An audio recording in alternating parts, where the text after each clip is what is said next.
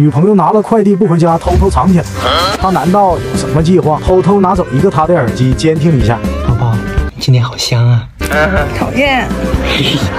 我接个电话啊。哦。好戏开场了。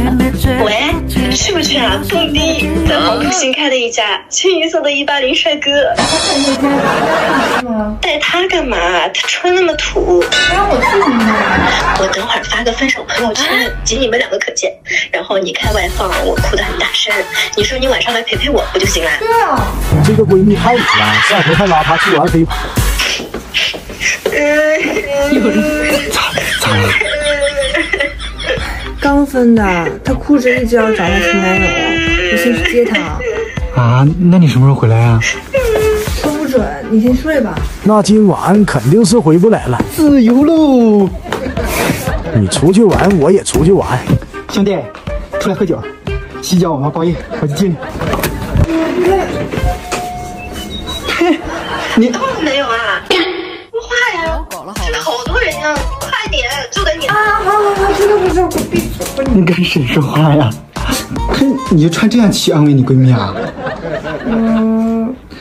哎，我知道你们女生都爱美，你去吧。你让我去啊？你去吧，你明天回来给我带包烟行吗？我今天晚上就回来。你不用，你闺蜜需要你这个时候。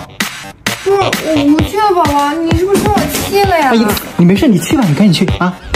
肯定生气了，原来我穿这样你都不用让我出家门的，没有你在太危险了。你也知道啊？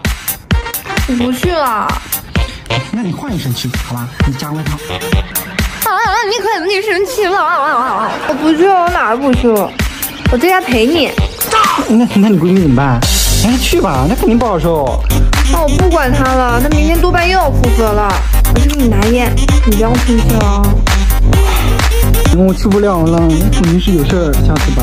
你看这是闹的。宝宝，你要不还是去陪你闺蜜吧？